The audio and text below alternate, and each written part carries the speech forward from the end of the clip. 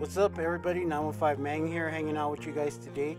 Got a lot of things to talk about, and we're gonna get to business. It's gonna be a good day. I got some corals from Mr. Budman, previously known as 67 Mustang, on the Instagram. I've ordered from him plenty of times before, and this must be at least order number 5, order number 6. He is an SPS master, has tons of colorful, legit SPS frags, and I'm not just talking about little tiny nubs. These are all big ass frags coming in hot. So with that, I'm very excited to get a bunch of new SPS frags coming in. I usually do like SPS, some types of sticks with soft coral like Zoas, but this one is 100% all SPS coming in, and it's gonna be a nice addition to the reef tank. Hopefully I get some good growth. Everything has been doing mostly okay, and the reason why I picked these up is because Budman Coral was having a 420 sale. I kind of knew he was going to be doing it because usually every year he'll do a sale like that. But if you missed out on his sale, I'll go ahead and provide you that coupon here in the description below, so that way you can go ahead and take advantage of some of these sales, at least 10% from what's going on. Now, he usually keeps his alkalinity at 8.5 to 9, and I usually run a little low. I run around 7-ish, but I'm gonna try to keep up and stay, in the 8s. I ended up checking the other day, and my alkalinity was like 8.9, which is way high for me. But as you can see, lots of goodies come into the order. Gives you coral dip, of course, and he gives you fish food, a sample of food, and everything is nicely packed. I do want to mention that the last order that I picked up, FedEx messed it up, and I didn't get my package until the 3rd day. But when I ended up getting it on the 3rd day, everything was still, in perfect shape. So take a look at some of the things that I got. I got a freebie Pikachu, which is yellow right here. I can't wait to see what it looks like in the reef tank under the blues. Kraken, Schnauzberry, Sour, Jason Fox Sour Twist, which is going to be a nice one. And like I said, these are all pretty big, chunky frags. If you haven't followed him on Instagram, you can see what he does.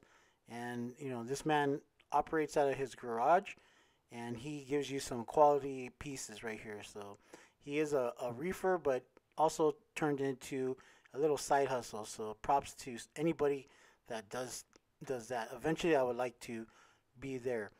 Check out some of the stickers I got: Lynn Reef Nerd, Cherry Corals, Caffeinated Reefer, and Low Tide Corals. And this is on my frag tank, so I just added the Mr. Budman Coral sticker right there, and it's a great addition. So if you have some stickers you want to send out, let me know. I haven't yet set this tank up yet, due to the fact that it is in the garage, and a little bit worried about that because of the heat. Like I said, the packaging is great, and check out the polyp extensions. This thing is still out, which is kind of crazy. That just shows you the quality of coral that you get. So I'm really excited to add these things to my tank. Hopefully you guys have been able to add a bunch of frags to your tanks, add some nice additions with color, things like that. Whatever you're into, whether it be mushrooms, SPS, Acropora, zoanthids, which I'm usually a pretty heavy zoanthids guy. I just love the colors, but man, I got room for SPS and Acropora in my tank, so I decided I'm going to go ahead and add some of those here in the thing. After I acclimated them, I put them into my bucket right there, and I drip some of my tank water in there slowly. I don't do it rush it at all. I really take my time. It's like with a 1-hour process, and you can see it. Everything looks really well and is encrusted on the plugs. I'm going to do something a little bit different. I'm going to make use of my overflow in my reef tank, and it's a plastic overflow. So what I got here is some reef welder from Aquamax. I don't know if they sell it anymore. I still had some left over. The great thing about this is you can reuse it and just heat it up with some hot boiling water. And as you can see, I shaped it around my frag plug, and I'm going to secure this onto the plastic overflow with some super glue. And if this thing does good, it's going to grow out onto my overflow and it's going to look sweet. I have other videos where I actually have this, and you don't really see this too often in YouTube videos or other reefers. I use that cheap super glue you can pick up at the dollar store. It works great. Usually comes with a 2-pack, and sometimes you might be lucky and get a 3-pack for those, and it's $1. And that's what I'm talking about. You just secure it there, it'll grow out, and it'll look pretty nice. I've tried the white reef welder in the past, thinking that it would color up with the Coraline, as most plastic items do in the reef tank. For example, the power heads that are plastic, they end up getting Coraline, and it looks pretty cool. But the white reef welder, for whatever reason, the Coraline doesn't really grow on it. I used a purple mix on this, and you can make it longer, shorter, whatever you want, and it looks pretty sweet. So I'm going to show you some of the corals, what they look like in the reef tank. I got a bunch of different small polyp stony corals they're growing, and show you what everything looks like in the new tank, especially this Pikachu, as I got it as a freebie. That thing is so yellow, and that's why, you know, they call it the Pikachu. It's pretty sweet, right there, front and center.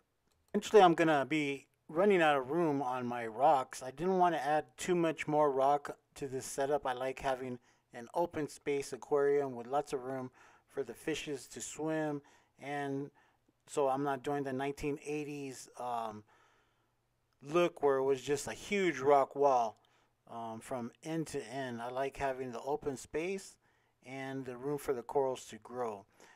That's what I do like about this Aquamax Reef Welder. You know, you can kind of shape things, and you can put the use it to hold up your corals, your SPS, and be part of your aquascape. I will say that once you put it on and you super glue it, it's going to be pretty hard to pull off, close to impossible, because it welds to that plastic really, really good. I do have like the Aptasia going on, but a couple of videos ago I bought some nudibranch Bergias, those slugs, and they have been doing a great job. I'm going to do a video showing you like the differences, but they're mainly hitting where there's a concentration of Aptasia. So good stuff to have in your tank. The Reef Welder is also a great addition, and I really like it. Some of my blue coral right here is taking a little bit of a hit. I think because my tank usually runs around 7 as far as alk, and it's like 8.9 right now. I slowed down on the dosing. I'm doing 2-part, and I also started doing the Kalkwasser. So what I'm going to do later on is I'm looking more into having the Kalkwasser, start dosing that to the tank without being in my ATO, and doing like a Kalkwasser reactor. I've been watching a lot of videos, and pretty interesting on some of the stuff that the guys have been talking about, how it just maintained like the pH level instead of really chasing the numbers. Eventually I'll end up getting a Trident or something similar to that. Hopefully the prices go down, and you know, it's a little bit more affordable. Recently they did a customer appreciation sale where they dropped some of the equipment considerably, so hopefully they'll do that later on. I did end up picking up a dose. I've been looking at adding a second dose reactor, doser from Neptune's Apex, and I really like it. It does take up kind of a lot of space, but it's easy to use, calibrate, especially using it with your Apex. So I'll show you that. That's like my future plans with the Kalkwasser reactor and just trying to dial in this tank and making it look real good. Another piece of equipment that I've been kind of eyeing and I'll probably get later on is that Red Sea filter mat roller. I'm interested in getting that later on. I think it looks pretty good, and I watched it on Reef Builders from Jake, and he was giving like the whole class on it, and it seemed like a pretty nice addition to add to your reef tank. I love having clear water. It'd be nice if something was out there that actually kept like the detritus down with people that have high flow tanks. You know, if you have high flow tank, usually you're going to see crap suspended in your water, and I think a filter mat roller, something like that, would be a nice addition. The thing that I've been doing has just been getting filter floss.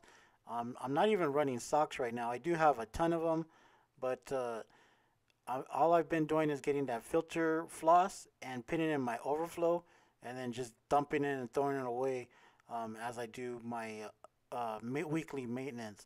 As you can see, I got a lot of little particles blowing around, and that's kind of annoying, but that's why I was interested in getting something like that, like a filter roller mat later on. I found this sweet spot right now where my corals are picking up real nice. The blues are on, and I just want to show you like some of the zoas and everything, how they've been growing. If you go back in the past videos, I only had a couple of heads on these zoas. They're starting to grow and look really nice. Some of them are also disappearing, I'm guessing because of Astorina starfish. But I've been watching a video where they were saying that if you got another starfish, like a Lankia starfish, that it would eat the Astorina starfish up. In the past, I've done the Harlequin shrimp, but I still might consider that if I can get my hands on them. But when the Harlequin shrimp needs to eat the chocolate chip starfish all the time, and sometimes when they're too weak, they can't eat the chocolate chip starfish. Plus, I kind of feel bad for those chocolate chip starfish, feeding them to my the Harlequin shrimp. So I am on the hunt for a blue Lankia starfish. If you know a different kind of starfish that will eat the Astorina starfish, let me know in the comments below, because I'm definitely interested in doing that and looking at implementing that into my reef tank to kind of control those damn Astorina starfish. The reason why I hate them, I know a lot of people say that they don't do anything to their tank, but that's the only reason that some of my zoas are disappearing, because everybody else is doing good. All the other zoas are growing, they're real healthy and spreading out, and some of them of mine are disappearing and taking a hit, and I'm guessing because of those Astorinas. I've found the Astorinas in my sump. Every time I see them, I pull them out as best as possible. I get them, I throw them away, and I've also caught them in the main display here and there, and I've been pulling them out as much as I can, as much as possible. This piece right here, the jack-o'-lantern, took a hit. I don't know why it kind of got like that, so I decided to move it from its current position and put it down on the floor. The cool thing about that thing, it does have a sweeper, so it will reach out and touch other corals. This big piece of Zoa right there is the Tubbs Blue, and some of the other guys are closed up. But check out the new addition from to the reef tank. That Pikachu right there is just golden, looks so nice and bright, and hopefully it does good in my tank. I am trying to be an SPS master eventually, but right now I just got it from an SPS master. That's why it's looking so nice in my reef tank. Give it some time, and eventually, hopefully it stays alive and doesn't look too dull. I'm trying to be a better reef keeper. And these pieces right here, I picked those ones up from Sunnyside Corals in the last video, and they're still doing pretty good. I glued them on to the rock with regular super glue. I cut the bottom pieces of the frag plugs and throw those away. Now Zoas and Pallies, that's a different story. I can keep those all day usually, and these ones are pretty nice. I got that one from my buddy Lynn Reef Nerd. Follow her on the Instagram. She's has a lot of posts, and is doing a lot of cool projects. These ones, candy apple reds, a little bit closed up, but man, those colors are just popping. This is a new addition that I got from Quarry. It's opened up and is looking pretty sweet. I think it's called the Voodoo. So I really like the way that it looks, and I like that polyp extension in this tank. This reef is coming along nicely. You know, I got a nice variety of different color corals. Um, you know, when you get into the hobby, everything's usually green. That's what we go for. But now, trying to get something with more variety, different color zoas, different color clothes. Trying to do things a little bit different. And I've been reefing here for quite a bit, maybe since, I don't know, 2006, 2007 time frame. And the hobby has progressed a bunch of different ways. Technology has gotten different, gotten better. People are going to different methods, and reef keeping is still a lot of fun for me. I don't know everything, and I do learn from a lot of you guys. I'll hit you guys up and ask you guys questions and how you're doing this and get your guys' opinion. So it's a lot of fun. It's cool when you guys drop comments down below, and I usually answer pretty much everybody as soon as possible. These clothes right here are pretty sweet. I've always been into clothes. I've always enjoyed them. They got different color ones. These ones are yellow. The ones that I order from Sunnyside Coral have the orange in them, and I really like them. That's where I had my jack-o'-lantern coral up there on that rock where all the other orange corals are at, and uh, that's where I decided to move it down. I want to show you this frag rack that I have right here. It was totally covered in Aptasia, and the nudibranch Bergia slugs right there have pretty much cleared it all out. It's mostly clear. I'm telling you, like, it was pretty packed, and they've been going to town at that, just eating away. This one right here, the second rack that I have, needs some more work, but they have been clearing out everything. So I'm just gonna leave it as is. I was gonna order some more Bergias, but I think I have enough in this tank. I have about 5 of those, maybe 6 of them, and I'm good with that because that's the only thing that they eat is Aptasia. I don't want them to starve and die. I still have quite a bit left, and I think it's a healthy pace. It's not overnight that they're gonna get rid of the problem, and nothing ever. So I'm just gonna let the Bergias do their thing, eat the Aptasia naturally. The tank looks better every day. From one week to the next, things are clearing out, and I've even had them all over my zoas, and they're doing their thing. So the only problem that I have now is those Asterinas, and hopefully those little guys will get eaten up by a starfish that I can add later on, so I can keep having these beautiful zoas. They're looking sweet, and I love the colors. And like I said, when I got them, there was only like 1 or 2 heads, and now they are growing and multiplying against the entire tiles, which is looking really good. Let's go ahead and back up for a minute and take a look on the other side of the reef tank. That Montipora right there is doing really good. I have had it on the frag rack, and then it started attaching itself to the back of the tank on the glass, and I really like the way it looks. Take a look at some of these SPS sticks.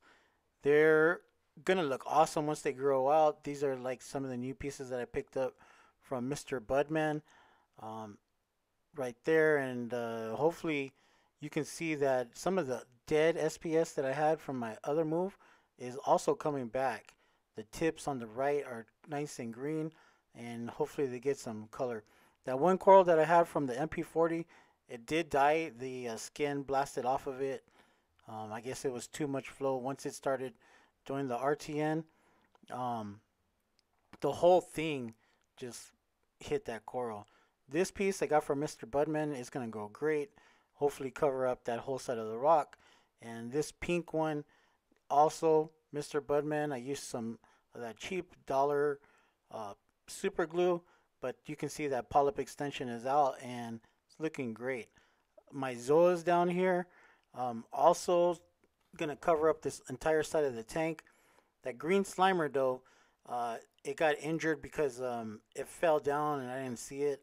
So I stood it up and I'm probably gonna secure it with some more super glue.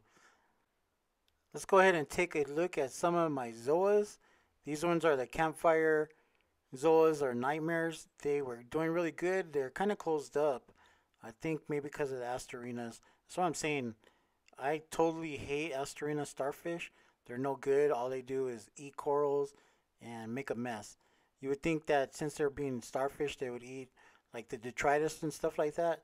But the answer is no. They like to eat the expensive stuff. Like these ones right here might be affected. I don't know why they're closed up, but the color on them is pretty insane. I forgot the names of them. So if you know the name, go ahead and drop it down in the comment section. But I think they're called Passion or something like that. Really nice, and they've grown really well over that tile.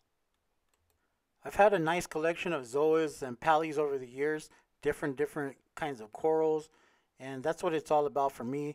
You know, I held off on a lot of equipment because all my money goes to corals.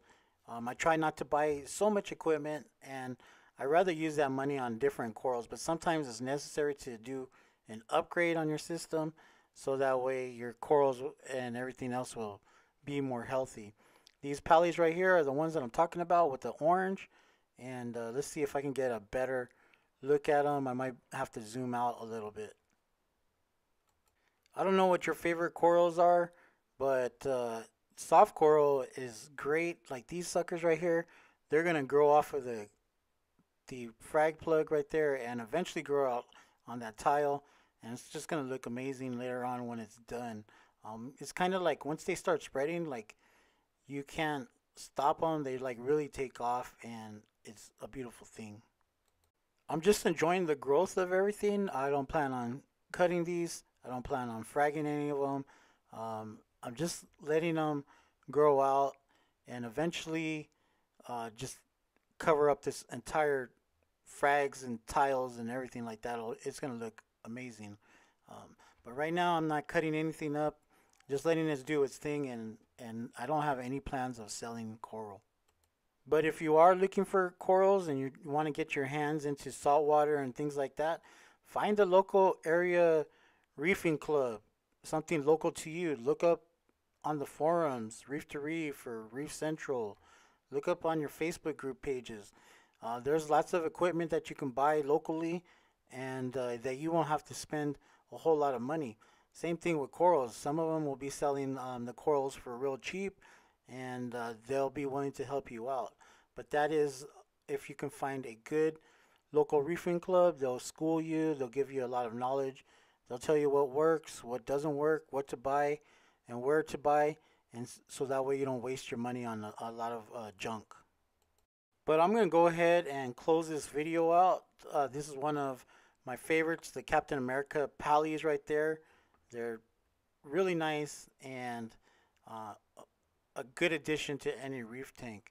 But appreciate you guys hanging out with me, watching the video. If you want to buy some coral, find your local reefers. But if you want to go ahead and get some fire, some SPS like I did, you don't have to wait for sales.